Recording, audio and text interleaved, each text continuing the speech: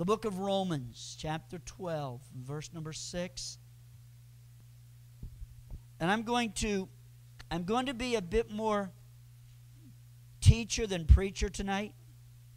My dad used to say that preaching was teaching in high gear, and teaching was preaching in low gear. I'm going to, and normally, those of you who've been with us in the past, you know that I can get blood and guts when I preach.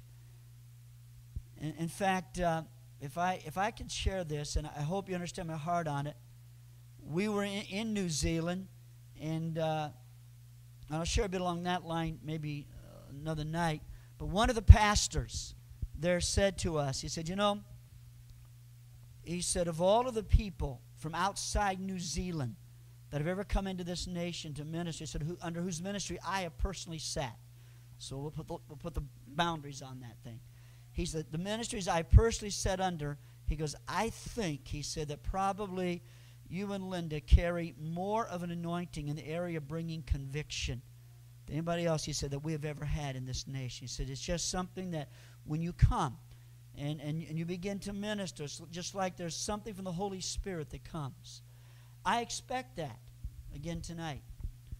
Even though I'm going to be a bit more teacher than preacher, for some in this room, that perhaps you are not at the moment living where Jesus wants you to live, you're going to sense conviction. A conviction does not have to always be a heavy thing. Now, it can be. I have had conviction drop into meetings like a curtain, just and people who said, I know I'm saved, but I feel like I'm going to hell. And sometimes conviction can come to the point that I tell people there have been nights the conviction has been so strong that it scared me, and I was preaching. But there have been other nights that just so gentle. And just 2 weeks ago, I was preaching at a church, and that evening I had not been really going after the lost. I had felt that I had a word of encouragement to the church body. But right at the end of the message, Pastor, the whole atmosphere changed. I mean, just like that, the whole atmosphere changed. And I just told them, I said, right now a change is taking place. As some of you feel, I said, there's a change that's just coming to this atmosphere. I said, conviction of the Holy Spirit is coming into this place. And said, there's some of you in this room that you're away from Jesus. And I said, and right now, conviction of the Holy Spirit has come upon you. And I said, now here's what I'm going to do. I'm going to give an altar call. I said, but I'm going to do it different. I said, normally, I said, I would ask those who want to give their lives to Jesus to, identify themselves separately. I said, but I'm not going to do that. I'm just going to invite everybody in the room to come, and we're going to stand at the front, and we're going to be worshiping the Lord in a moment. And I said, and then I'm going to come and just be praying for people. And I said, and when I get to you, you just tell me, that I'm that individual that needs to get right with God. And there was a young lady. I knew who she was. The Holy Spirit told me that. And she came, and she was standing right about there. And when I walked over to her and just began to share with her, and, do you come to church here? No.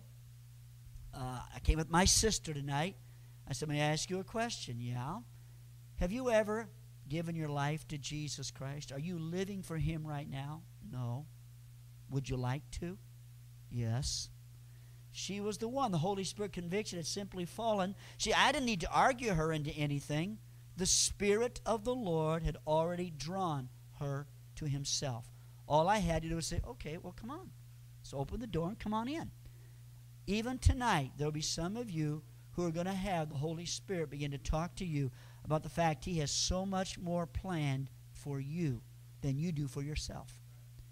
Can I tell you that God's plans for you are bigger than your plans are for you? They really are.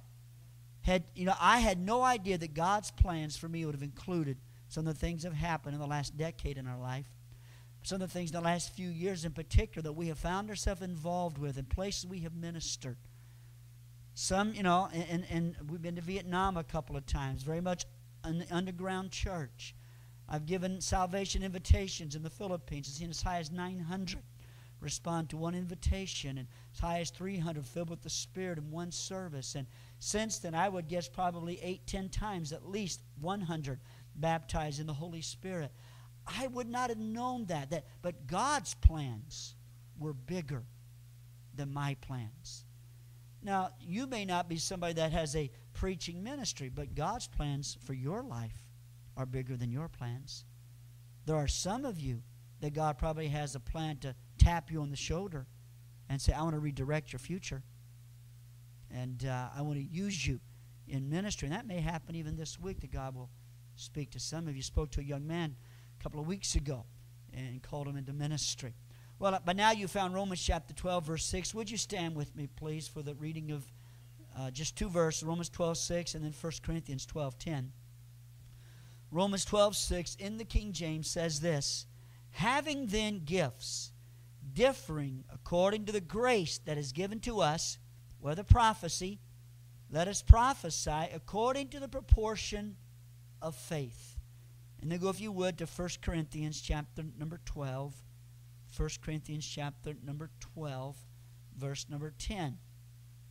It's right-hand page, right-hand column, bottom of the page, 1081. And I read this statement, verse 10, to another, the working of miracles, to another, prophecy, to another, discerning of spirits, to another, diverse kinds of tongues, to another, the interpretation of tongues. But all these worketh that one and the selfsame Spirit, dividing to every man severally as he will. I was not going to go in this direction, but even while we were worshiping, I just began to sense a stirring. And while I was standing here and debating in my own heart, I continue to feel just a stirring to go this way. And I'll know in a few moments if it was the Lord or not. But would you pray this prayer with me? Heavenly Father, open my heart that I may hear what you would say to me. Change my life. Make me more like Jesus. In his precious name, amen. You may be seated. I was speaking to a pastor some time back on the subject of prophecy. Particularly, we got addressing the subject of personal prophecy. Some of us in this room, maybe most of us, are familiar with that event in a church service where there is somebody who stands and speaks a word by the Lord, and we call it a prophetic word that comes to bless the church. And I'll come back to that in a few moments. And many of us are at least somewhat familiar with that. It's been somewhat more controversial when that particular thing begins to happen in a one-on-one situation, or perhaps at an altar where somebody's on the receiving end of a personal word. And this pastor and I were in conversation about the subject of prophecy, and about 7 years earlier, he had been diagnosed with cancer, terminal cancer.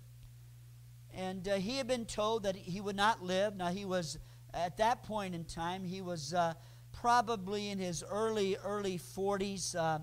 He had a teenage daughter, upper teens, and had another daughter just coming to junior high school age, maybe a bit younger than that. And he was being told that he would not live to see them graduate from high school, and this was terminal. And you can imagine some of the stuff that was happening in the life of the church and his life with that happening. While he was in that, he said that what happened, long story short, to get to the end of the story, God healed him. And he's living today absolutely with a clean slate. They say that they can't find any cancer anywhere in his body. But he said that during the dark days, during the time after he had been diagnosed with the cancer, before the healing took place, before there's any evidence of healing taking place, when his condition was continuing to deteriorate, that it was prophecy that enabled him to survive. That he received several valid words from the Lord that undergirded him. It was those words from the Lord that gave him something that he was holding on to, that built faith in his heart, that God had everything under control in his particular situation. Now, even as I would speak this to you tonight, his church is still struggling numerically. It was a church that experienced an outpouring of the Holy Spirit about probably 8-9 years ago. And as happened in some churches with an outpouring of the Holy Spirit, some people did not know what to do with that.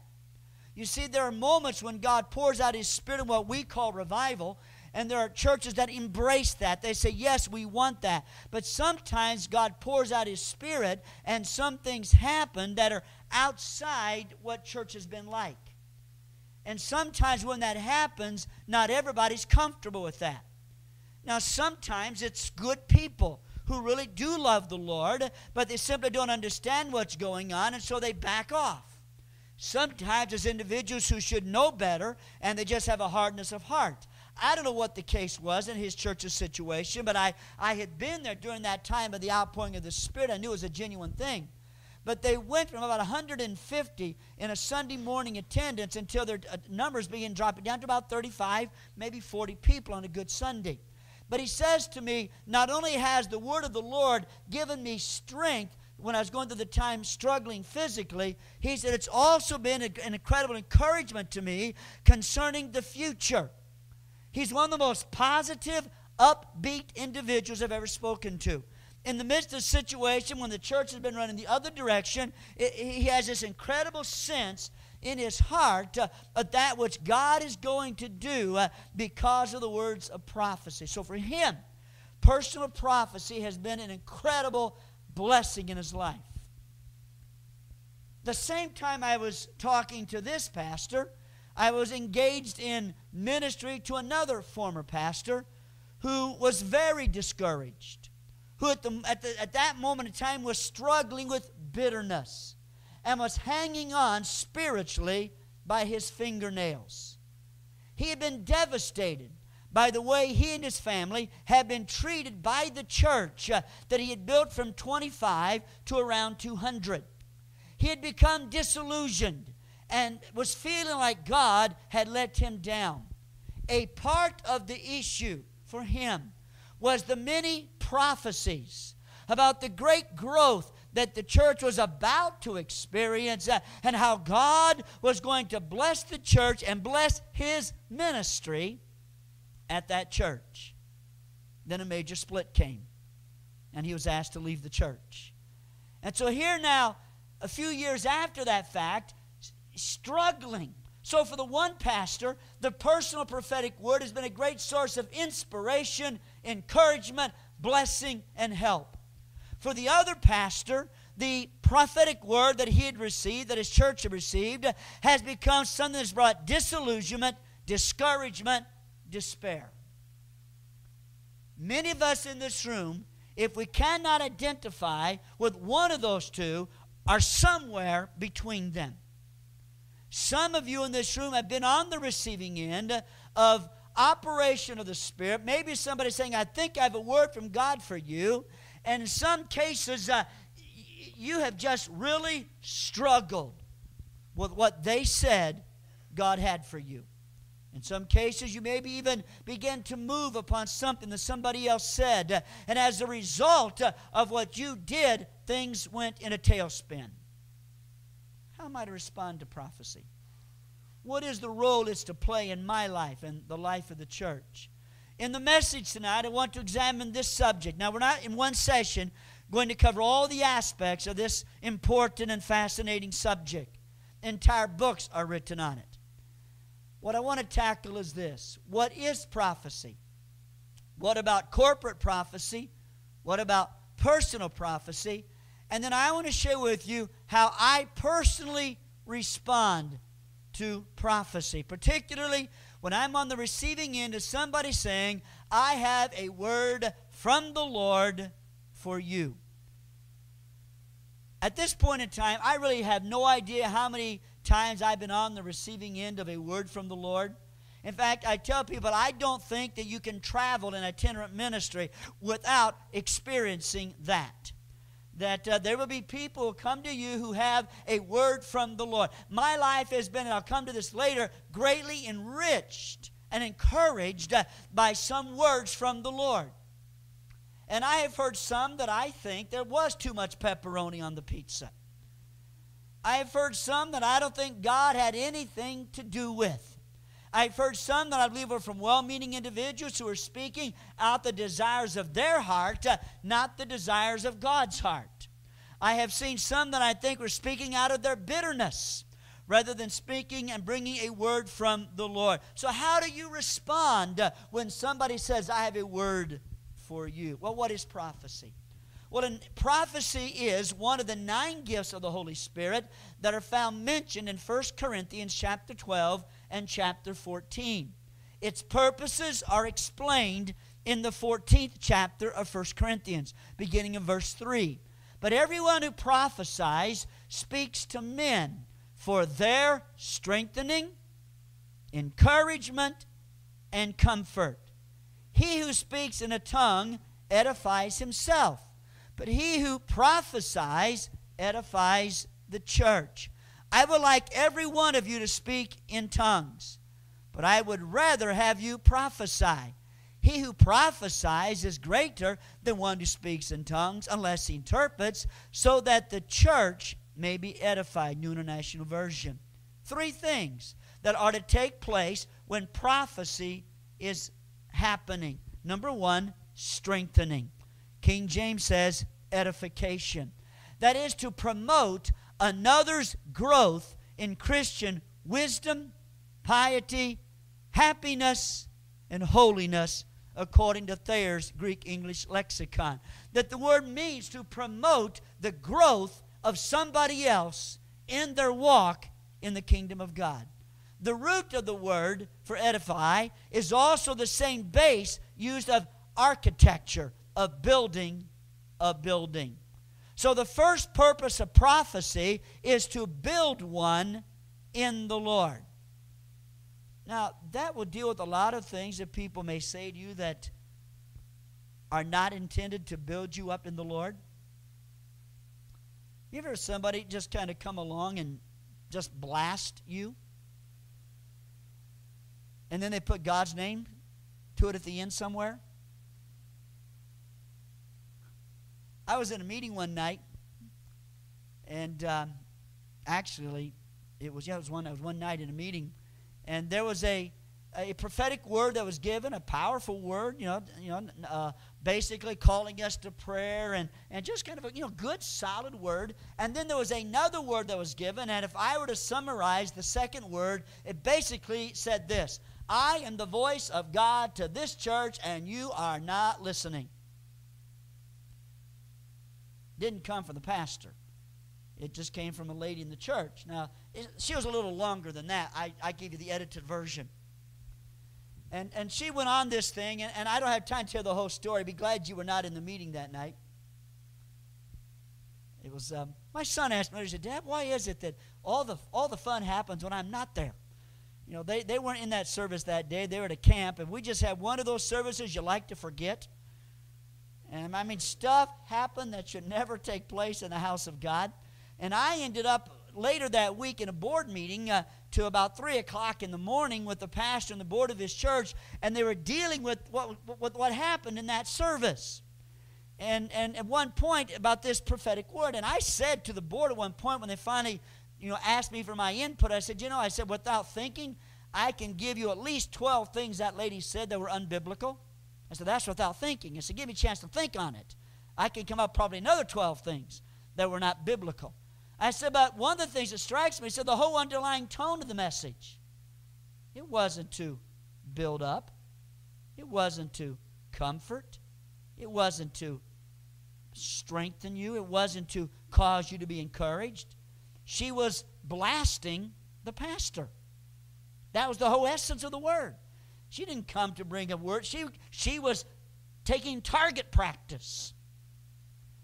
You see, often when you begin to examine what is it that this word is doing, if you're on the receiving end of a word, that the intent of it is to basically tell you what a horrible, terrible sinner you are. Unless it's coming from a recognized prophet, forget it.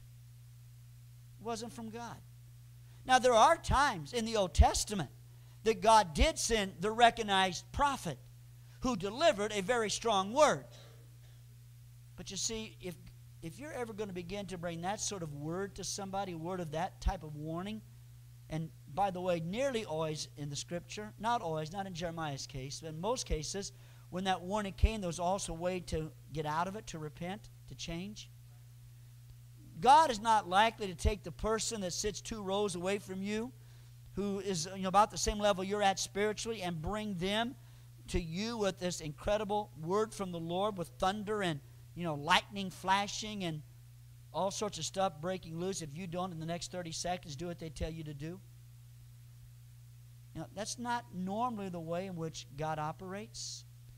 In the New Testament, the primary purpose of prophecy in the life of the believer was for strengthening, encouraging, and comfort. The word for encouragement comes from a Greek word which is related to the word for paraclete, which means to call to one side, to help you. To help you. And number 3, to comfort. Any address, whether made for the purpose of persuading or of arousing and stimulating or of calming and consoling. That's what Thayer says it means. It's for the purpose of persuading, consoling, stimulating, calming an individual. So there are moments, the Scripture teaches, that God will speak to His church today through the prophetic word. But then in 1 Corinthians chapter 14, verse 29, we are called to judge prophecy. Let's see what it says. Let the prophet speak 2 or 3, and let the other judge. So when somebody comes and says, I have a prophetic word from the Lord, this is a word from God, and you can't judge it, they just told you it wasn't from God. Because the Scripture says that you always have the right to evaluate a word that purports to be a prophetic word. I can't say I do this every time, but frequently. It's one of my targets. If I feel like God has given me a prophetic word, now I'll do a lot if I have a word of knowledge. I feel like God's given me a word of knowledge. I'll say to an individual, you're free to judge this. You're free to evaluate this. You're free to see if this bears witness in your spirit. I'll come back to that in a moment. But I want them to know right up front that just because I believe something is a word from the Lord does not mean they're under obligation until they too have been before the Lord. You are free to evaluate or to judge. You see, God does not operate under the system of condemnation and pressure. There's some people who come and say, I have a prophetic word. If you don't do this thing in the next 35 seconds, God is about to strike you dead.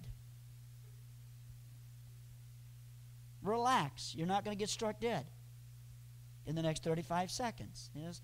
That's not going to happen, okay? It's not the way in which God will have spoken to you many times before on that subject in your own heart before He ever gets to the point of sending the prophet to say it's over.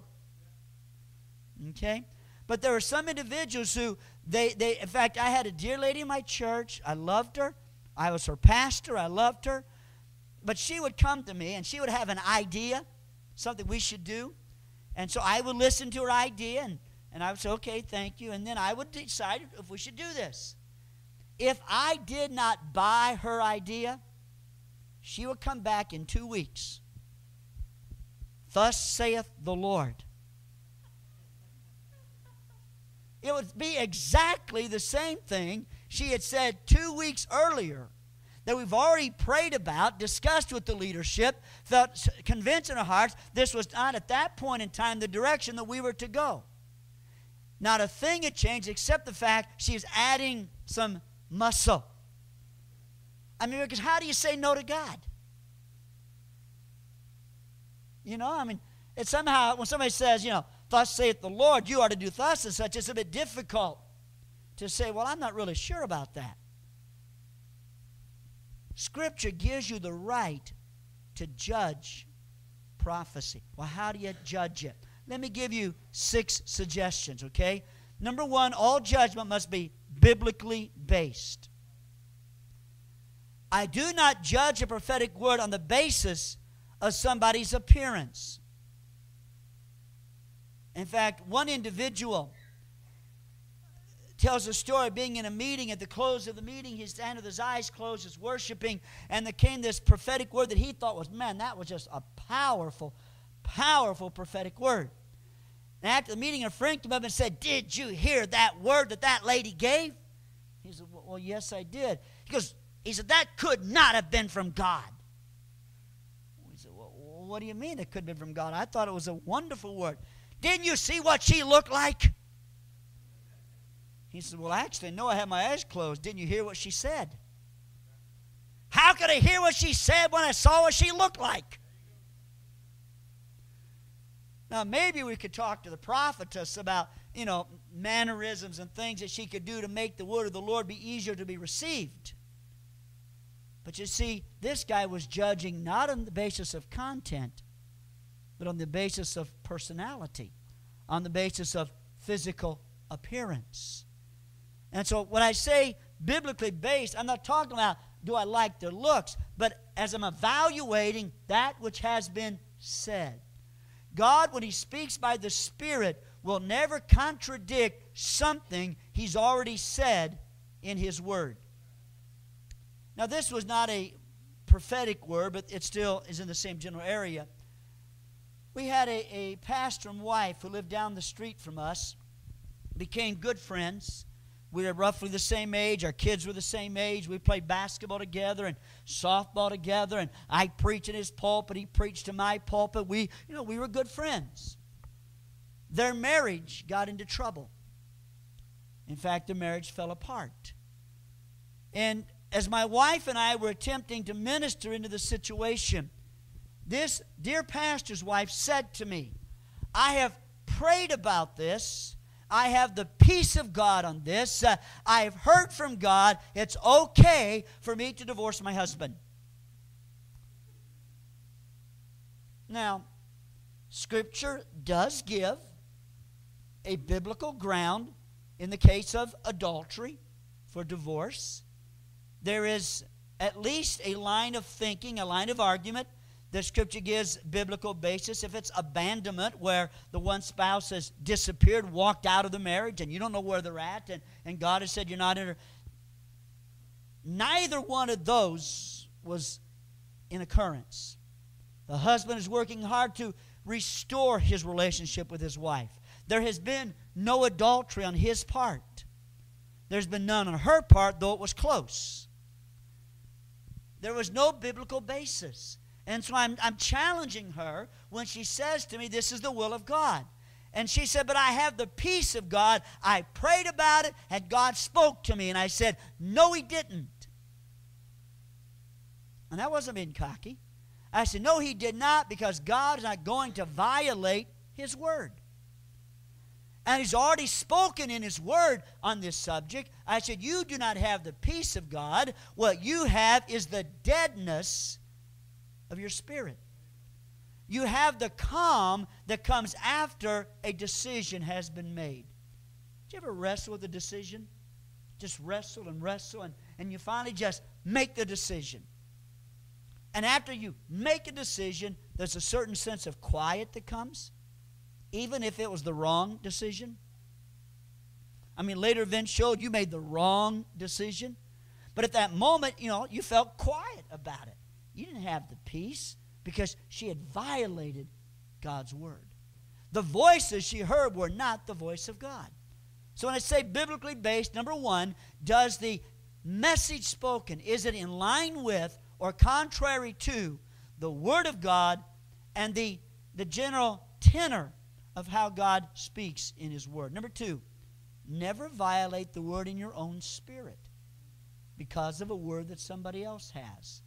Never violate the Word in your own spirit. Somebody came to my father when he was about 19, 20 years of age, had just given his heart to Jesus. He's excited about the Lord. And somebody comes to him and says, I believe God told me He's called you to preach. And my father's response was this. He said, that's nice. Now let God tell me. That was wisdom. Now, the facts were God did call him to preach. But he already understood you never do something on the basis of somebody else's word alone. You never do something that violates what God's already put into your heart. You may see this illustrated in the book of Acts in a very tough passage of Scripture. It's one that's caused a lot of us to struggle, where the Apostle Paul is on his way to the city of Jerusalem, and he is and the prophet says to him, brings in this girdle and binds it and says, the guy that owns this is going to be bound like this, and it was Paul's. And the church sees it and tries to get Paul not to go, but Paul is persuaded in his own spirit that this is the direction God wants him to go. And he said, I'm prepared not to be bound, but I'm prepared to die. Now, there's a lot of argumentation among the scholars whether Paul heard from God or not. I am not going to get into that tonight. I just want you to observe this.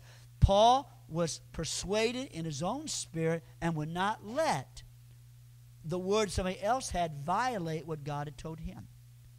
Now, if what God has told you is in line with his word, and you have a clear word from the Lord, and somebody comes with a word from God for you that's in disagreement with what God's told you, you're not under obligation to do what they said. Now, you may want to back off and say, now, Lord, have I really heard from you? Lord, are you trying to get my attention? But just because somebody else says they have a word for God does not mean that they're always right and that you're wrong. Nor does it mean that you're always right and they're wrong. But I will not violate what God has spoken to me about doing. You see, I've had individuals over the years who try to call me to do a lot of things that I haven't been called to do. Nearly, Pastor, not all of them, but probably half of the major revivals that we walked into, at some point, somebody in the church said, I believe God's called you to come and move here. I had it happen 10 days ago. A man said to me, he said, in fact, it was a week ago. It was last week. A guy said to me, I believe that God wants you to come and live in our city. I'm glad the guy likes me. But God hasn't called me to go live in their city. I will not violate what God's already spoken to me about doing. So never violate the word that God's put in your own heart. Number 3, this is something I say every time I hear or receive a prophetic word. It's the same thing that Mary, the mother of Jesus, said. When the angels came to her and they began to share with her how she was going to become the mother of the Messiah. So I take the same approach that she took, and here's what she said. Be it to your handmaiden, I changed it to servant since I'm not a handmaiden. Be it to your servant according to the will of God. In other words, there are moments that I've been on the receiving end of a word that I do not understand at that moment. But I will say, Lord, be it to your servant. Lord, I will submit myself to your will. Now, I'm going to judge the word. I'm going to, is it biblically okay? Is it in violation with what I've already sensed in my own heart? Now, there are times that God will speak something, has spoken something to me that wasn't where I was ready to go at that moment, but it was a part of the process. For example, I was in a meeting, nation of Canada, and I was at the altar. I was not the speaker. I'm just at the altar. And they were prayed for me. My eyes were closed. I have no idea who prayed for me. I fell down under the power of God. So I'm laying there on the floor, and somebody comes along and picks up my feet. And they said these words. This was 1997. They said, these feet will carry the gospel to the nations. My first response was, you got the wrong feet. I don't do nations. But my prayer was, Lord, be it to your servant according to the will of God. A few months earlier, a lady had said to me in a meeting, she had stopped me. I'm just trying to leave a building. And this lady stopped me in this aisle, and she had a word from God. I'll give you the whole thing. But a part of it was, God's going to send you to the nations. And my response was, you miss God. But my prayer was, Lord, be to your servant according to the will of God. Subsequently, I began to discover it was a word from the Lord. Principle number 4, pray into the prophecy and then commit it to the Lord. You see, I do not go out of my way to try to make a prophecy happen. Again, the illustration in New Zealand that I started the night with. When somebody said, you are going to have ministry in the beehive. I did not go to New Zealand and set an appointment with the Prime Minister. Number one, I didn't really want to have an appointment with the Prime Minister. But I did say, Lord, be to your servant according to the will of God. And I did pray into that. Especially when I got the second word from a missionary who doesn't know about the first word. and he writes me and he says, I was praying today about you and for your ministry, and I felt this thing that I've been carrying in my heart. I just felt I should share it with you, that I believe when you go back to New Zealand that God's going to open the doors for you to be involved with people who are in government. See, the Scripture says in the mouth of 2 or 3 witnesses, let every word be established. And so when I received those things, what I then began to say, Lord, be it to your servant. I pray into this, Lord. I pray if this is your will, Lord, that you then open the doors in your own timing for this event to take place. I did not try to create it. In fact, in the overseas ministry, when that began to take place, I did not do anything to open any invitations that we received. Not to say they've been wrong to have done that in general sense, but since it was a prophetic word from God, I said, okay, Lord, you're going to have to open the door then. You can make it happen. Now, while and principle number 5, I do not try to make prophecy happen, but some prophetic words will require obedience. Okay, I don't try to make it happen, but there are moments that God opens the doors, and you know now I'm either going to obey or disobey. I'm either going to go overseas or not go overseas. I'm either going to say, yes, Lord, and respond to that which I believe the Spirit has said, or I'm not going to. You'll come to that point in your life. Principle number 6, get good counsel from trusted spiritual people. Get good counsel. Scripture encourages us to get good counsel. Nothing wrong. In fact, my wife are in a process right now with some things in our ministry where we're doing that, where we have been praying about some things. We have been on the receiving end of prophetic words, but I've also been engaging some individuals that I have known for many, many years whose counsel I trust, and I've been saying to them, I want some input. In fact, I said to one the other day, I'm just going to share some things. I just want your input. Just speak to me. Because I want to hear good counsel. Because I believe if it's a God thing, good godly counsel and the prophetic word will come in agreement together. And there'll be a witness in my own spirit. Let me share with you, and I'm going to bring this to a close very quickly here, 4 things I never do on a word of prophecy alone. Now, there may be 2 or 3 witnesses that I may do something on the mouth of the 3rd witness, and I'll give you a story on that in a moment. But here's 4 things I don't do. I don't marry on a prophetic word. Okay? Just because so-and-so says, well, you know, God wants you to marry that person, don't go buy the wedding ring. Even if they come and say, I have been much in prayer, and God has told me you're my future spouse. You may want to say, that's nice, let God tell me. If you're married already, that would be real complicated. And you may want to tell them, I think you're hearing the wrong voice. I don't buy on somebody's prophetic word. I don't buy something, go on and spend a lot of money and buy it because somebody prophesies I should do this. I don't sell on somebody's prophetic word. I don't move on somebody's prophetic word.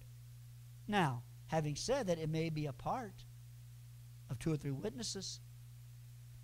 That may be a part of a transition that you'll go through in your life that may involve moving, may involve buying, may involve selling. But I never do it on an individual's prophetic word alone. I will not do that. Some prophecies serve to confirm. Some prophecies may be the attention getter.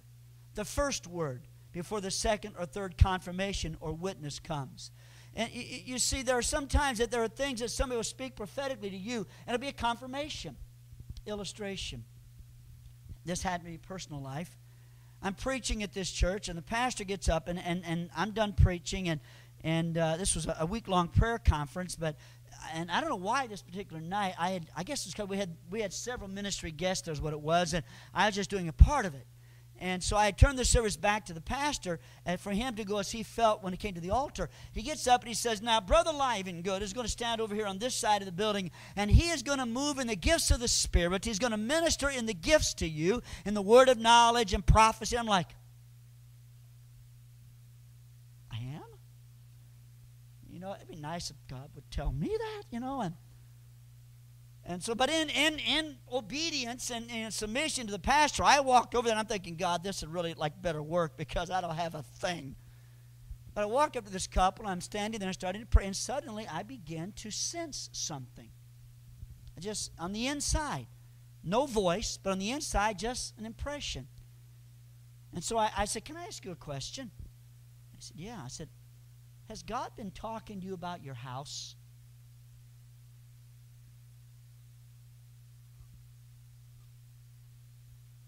Faith began coming about that point in time.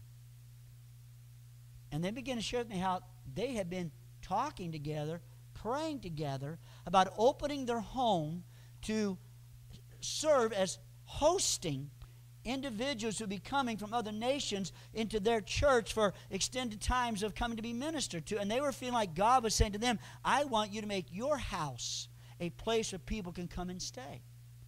And they said, when you said, has God been talking to you about your house? They said, that's all the confirmation we needed. So at that moment, the gift of the Spirit served as a confirmation for that which God was already speaking to them. Now, I have seen the Lord do that I don't know how many times. Times that I have said something to somebody that I'm thinking, that is the strangest thing. And had them say, that's precisely what I needed to hear. My wife could tell you there have been moments, and I have a love-hate relationship with prophecy.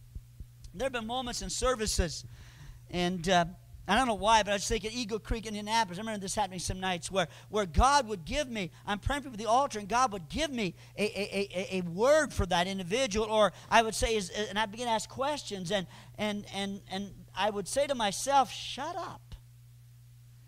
You know, I felt like I am so far out in left field that they're going to need to send, a rescue dog to find me. I'm thinking and I leave the building kind of going, oh, man, I don't know. And my wife would say, man, people kept stopping at the table and saying, I can't believe what he said. Nobody knew that. Nobody knew I was going through that. But the very word that he spoke is the exact thing that God said to me 2 weeks ago. You see, it came as confirmation to them. It wasn't a word there to act on alone. It was confirmation. Let me show you how God did that in my life, okay? And this was one of those, it had some fruitcake stuff, I thought at first. I was preaching a meeting for a friend of mine whose name happens to be Mike. Last name happens to be Massey. And I'm preaching for him. At the close of the Sunday morning service, a lady walks up to me and she says to me, I believe the Lord has told me something I'm to tell you. Okay.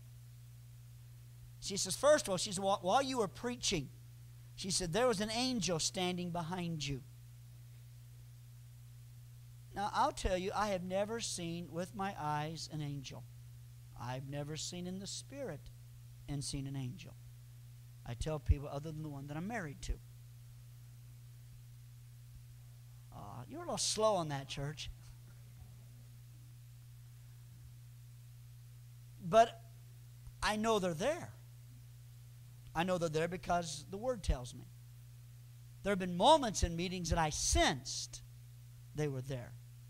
There have been moments in meetings that I think they walked by me. There have been moments in meetings I think I walked by them. I can't say I felt anything that morning other than the fact that I felt like I struggled the whole time I was preaching. But she said, there's this angel standing behind you, and he said about you, your name is Michael. She said, I think you should start calling yourself Michael instead of Mike. And your wife should call you Michael. And I said, thank you. On the inside, no thank you. And I'm thinking, where in the world did... So after the meeting, I said to the pastor, who I remind you, his name was Mike. So I said, tell me about this lady. And I described her. And he said, I said, yeah. I said, she's been in the church about 14 years and been her pastor for 14 years. She's solid. Just solid lady, loves Jesus. She's faithful. Why? So I told him what she had said. He said, wow. She's never said that to me. So I never heard her do anything like that. I said, all I know is anytime she has come to me and has sensed that she had a word from the Lord. It's been pretty valid. She's pretty good track record. I said, okay. I said, well, because you said that, I'll pray about it. Otherwise, I was just going to file that one and file 13. But I said, okay, I'll pray about it. And so the next day I called an intercessor, a friend of ours. And I said to this individual, I said, I really need to hear a word from the Lord on something, and I'm not going to tell you any more than that. I will call you up in 1 week and see what the Lord has spoken to you, if He's spoken anything. I'm praying, but I don't hear anything. So 1 week later, I called this intercessor, and I said, has God spoken to you? No. Well, yeah, one thing, but it is so strange.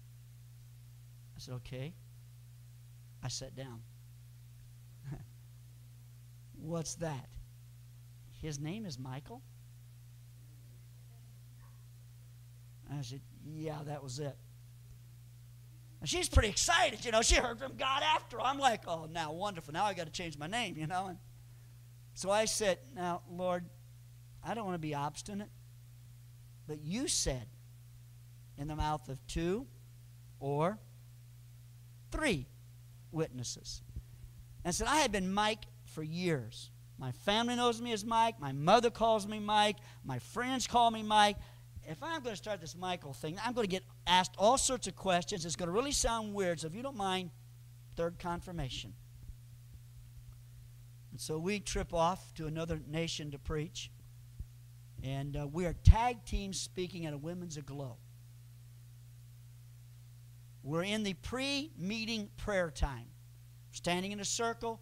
The leader of the aglow happens to be an ordained Assemblies of God minister in that nation. And we're standing there, and she begins to pray, and she says these words, I say to you, Michael. My wife and I went,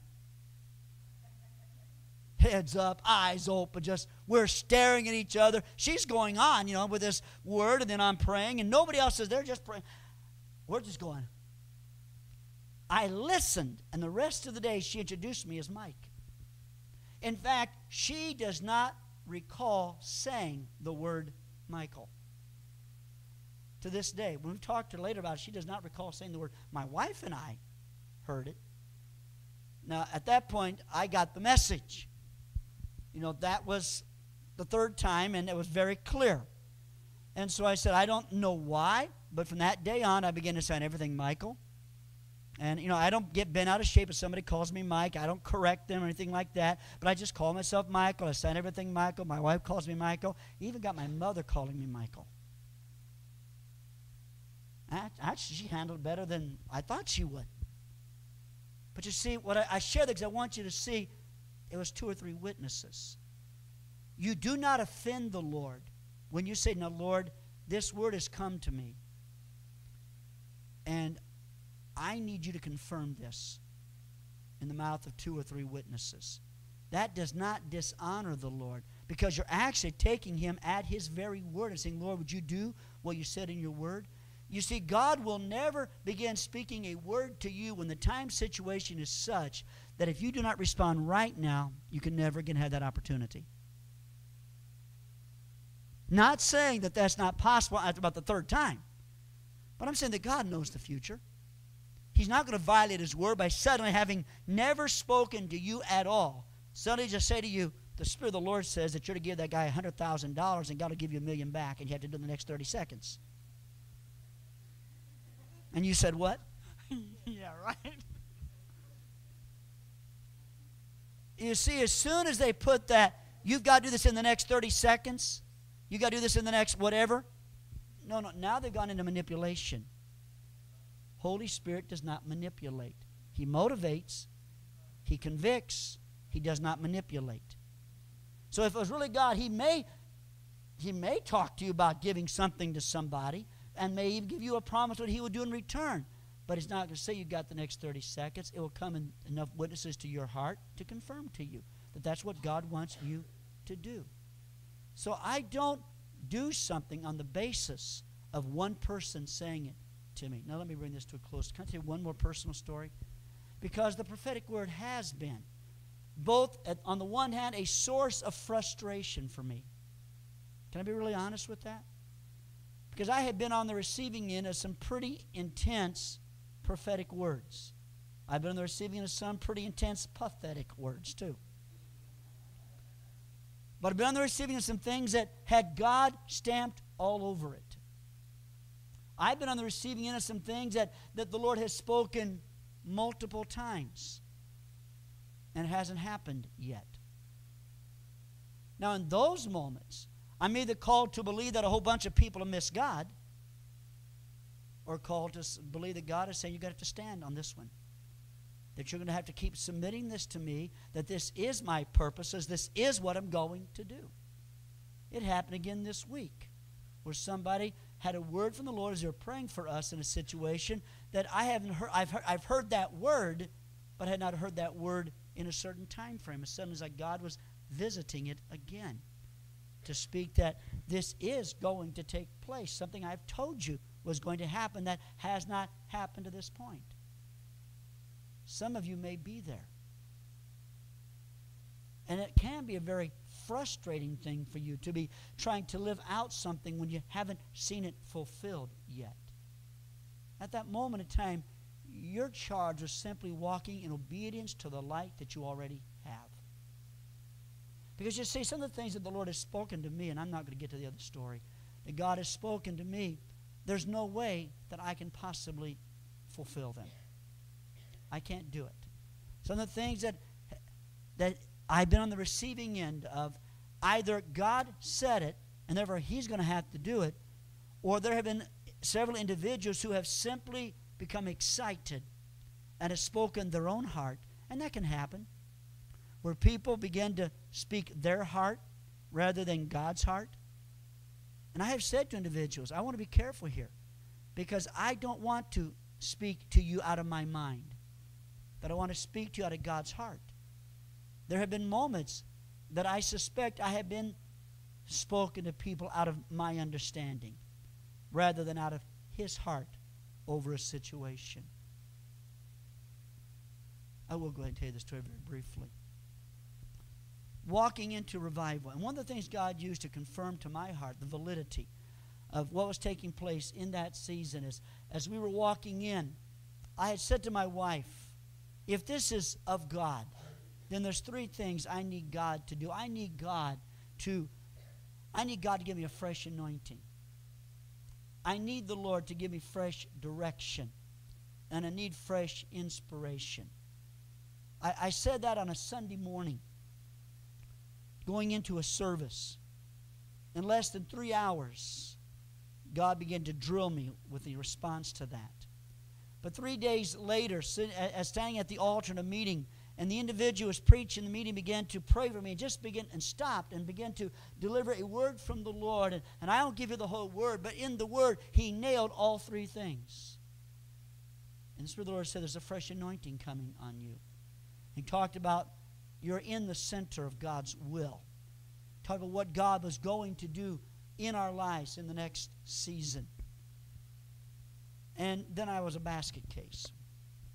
And they picked me up off the floor. And then 3-4 days later, the pastor in that particular meeting prayed for me, and God gave him the same word.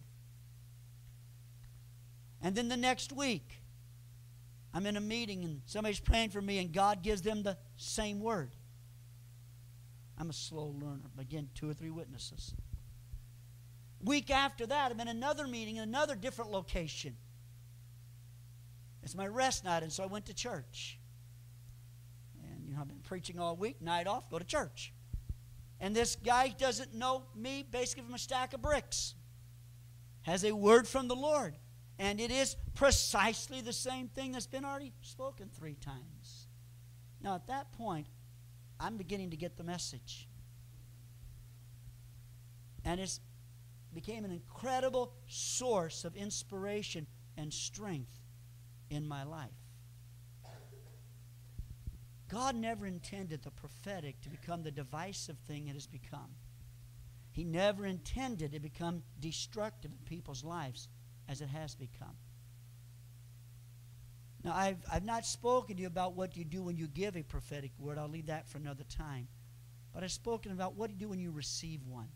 You see, I don't want us to make the mistake that some have made of throwing the baby out with the bathwater. Because there have been things spoken that weren't from God. And there have been people whose lives have been messed up. Either because somebody spoke a word that wasn't, or they tried to make something happen that they shouldn't try to make happen. You see, when God's in it, you don't have to help God out. He doesn't need your assistance. And you do have to understand the whole thing of prophecy, that there's timing. There's application. There are moments it's a word from God, but you have to understand, how do I apply that? For example, the teenager who feels called of God to preach, and God confirms it. And maybe part of the confirmation is through the gifts of the Spirit. Happens. I've been involved in that process. I've been involved in the process where I've said to young people, the thing that's in your heart that you believe that God said to you to do, it is from God. I didn't ask them what it was. I just had them come and tell me that they have been wrestling with feeling that God was calling them to ministry. But just because that was a prophetic word did not mean they're to start preaching next week. There's an application and a timing to that thing. There's some maturing that had to take place in that person's life.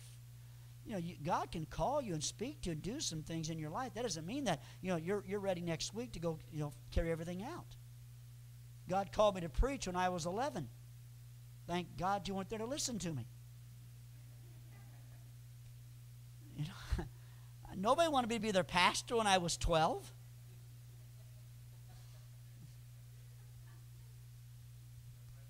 But God started me on a journey at that moment to prepare myself for what He wanted to do in my life. Now, I started preaching when I was 17.